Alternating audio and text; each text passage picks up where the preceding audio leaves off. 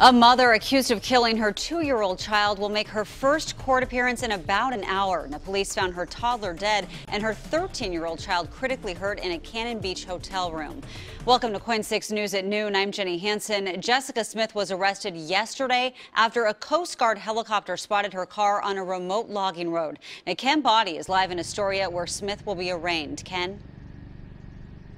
Well, Jenny, it will be a video arraignment at 1:15 this afternoon here at the Clatsop County Courthouse in Astoria.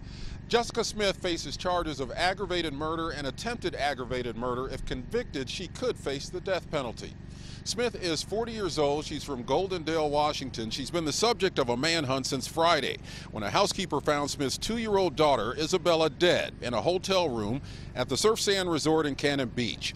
At this point, the cause of death is not clear, but it has been ruled a homicide.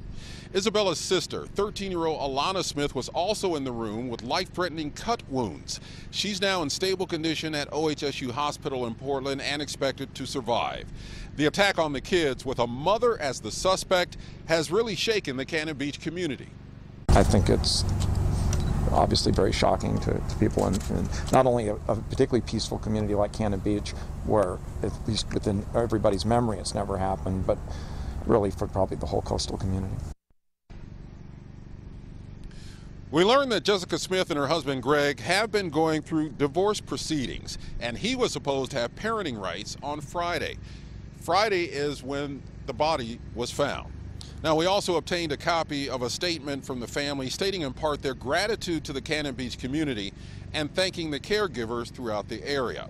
Well, there are no obvious signs of trauma on the 2-year-old's body. We're awaiting toxicology results that may reveal more about how she died. Live in Astoria, Ken Body, KOIN 6 News. Such a tragic story. Okay, thank you, Ken.